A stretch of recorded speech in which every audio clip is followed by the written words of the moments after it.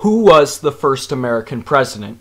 Almost everyone would answer George Washington, and for really good reasons. His face is on Rushmore, he's in history textbooks everywhere, he is the definition of a leader. But if you Google what years Washington served, you'll see the year 1789 to 1797. 1789 is the year the Constitution was ratified, but the American Revolution scholars will know that before the Constitution, the Union of Colonies enacted another ruling document, the Articles of Confederation. These were a set of articles that attempted to govern the new nation, but they honestly didn't function that well. The president's term was 1 year long, and he didn't have much power. Wait.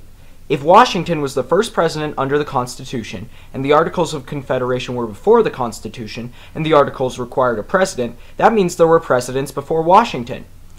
Well, sort of.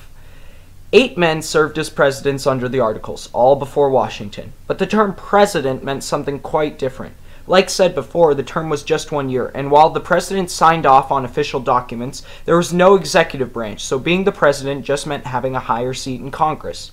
The first of these men was John Hanson, a delegate from Maryland. He served his 1 term and made Thanksgiving a holiday. He created the Treasury, the seal of the president, and more. It's amazing what he did in 1 year. But was he the first president?